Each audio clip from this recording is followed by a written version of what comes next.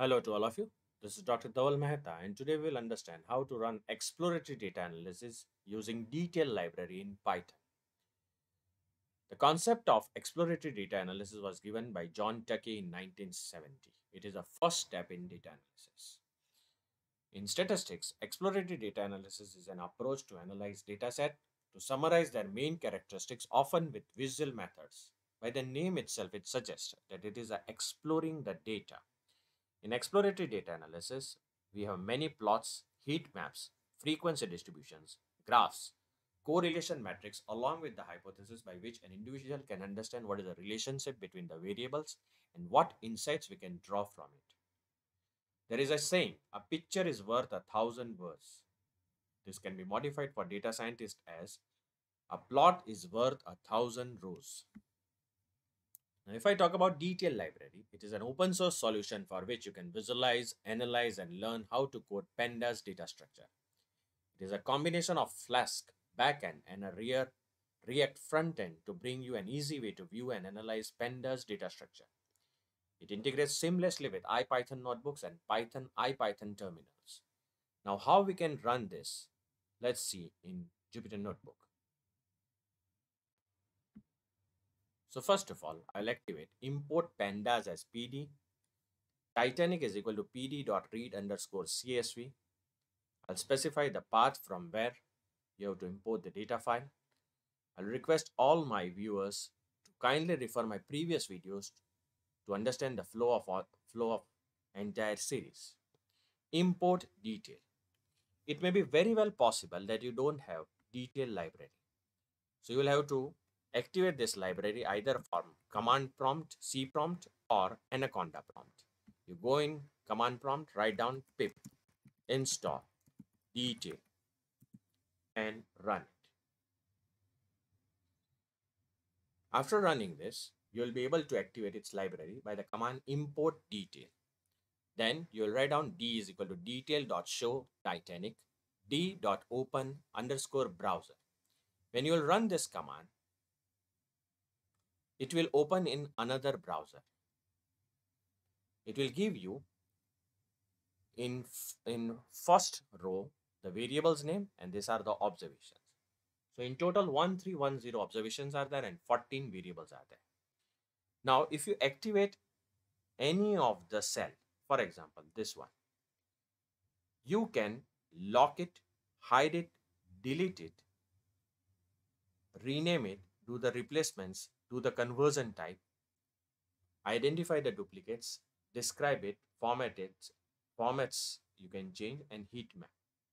It also gives you the skewness and kurtosis of the data to check the quality of the data. Suppose if I want to filter the data, say for example, I only want the data of those who survived. So when I'll write 1, you can see at the back end, only the data of those who survived in Titanic is generated. If I click on show only missing, so it will only give me the missing observations. Again, I'll go back here. Now, in here, if I write down describe, if I activate describe, so on right hand side, it will give me the description of the variable. It is a categorical variable. So one bar chart is generated. So I'll get missing values, first quantile, second quantile, third quantile, maximum, median, mode. It is a categorical variable, and therefore we cannot see the histograms here. But let us pick up one continuous variable, say for example age, and describe it. So it gives me a box plot.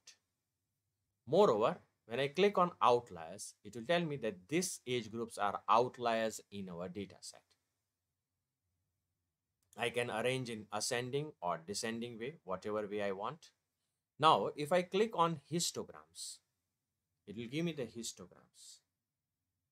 This is for the overall data.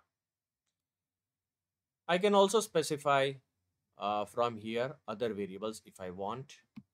Say for example, according to the gender. So I get 2 histograms for male and female. Different histogram, that is for male and female.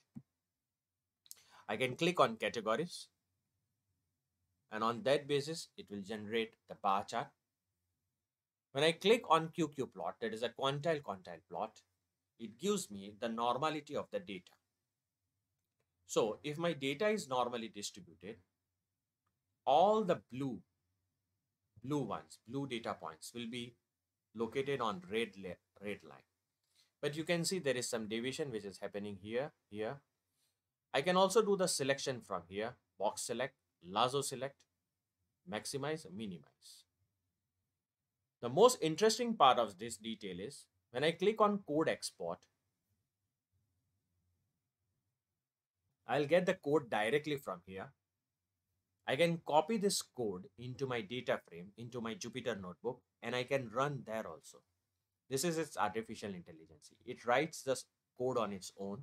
I can copy from here and generate the same graph in the Jupyter notebook. Now I'll close this. And what actions can be taken here? Show or hide columns, convert to X-ray, custom filter, data frame functions, summarize the data. Say for example, if I click on summarize data, so I can do group by, pivot, transpose. So all data management techniques can be done from here. Again, go back, actions, feature analysis. So which is the most interesting feature, or rather we can say which is the variable which is significantly influencing my predictive analysis can be picked up from here. So passenger class is the most significant. Okay, I again go back here from here, and then I can click on visualize. So describe, we have already seen. Identification of duplicates, I have already seen.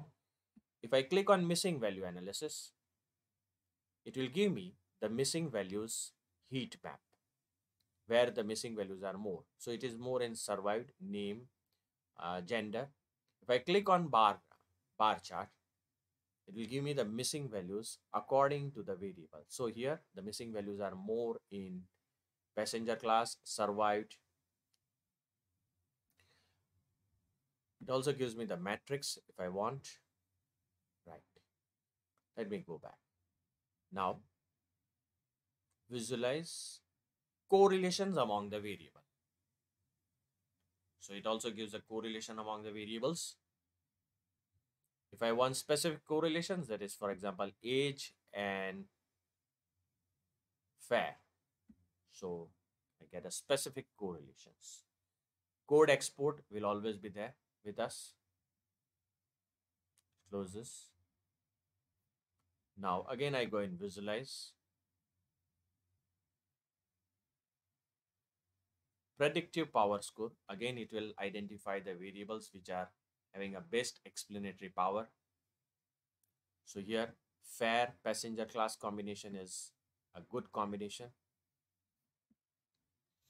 Again I go in visualize, activate the charts. Now here I can generate all type of charts, bar chart, scatter chart, pie chart, word cloud, and columns can be selected, and grouping can also be selected from here.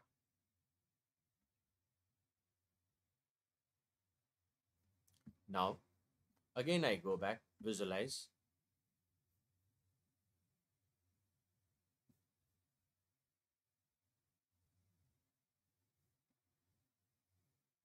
highlight missing values. So it will highlight where the missing values are there.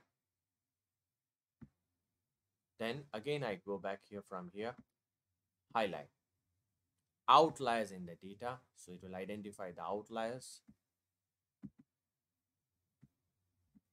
It is from survived. Exit. Okay.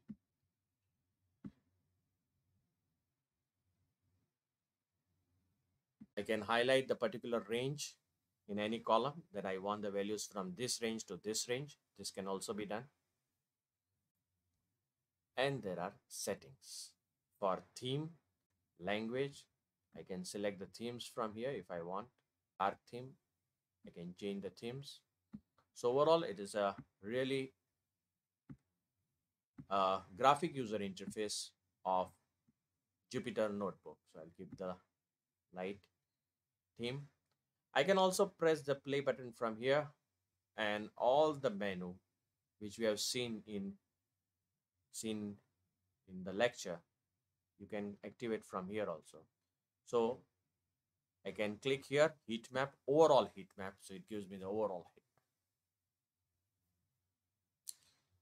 So this is about dtale library, a very useful library for the data scientist as it generates the code automatically. For more videos on data science using Python, kindly subscribe to my channel. Please refer my playlist in which I have already uploaded many videos which are related to data science using Python. Kindly subscribe to my channel and please press the like button.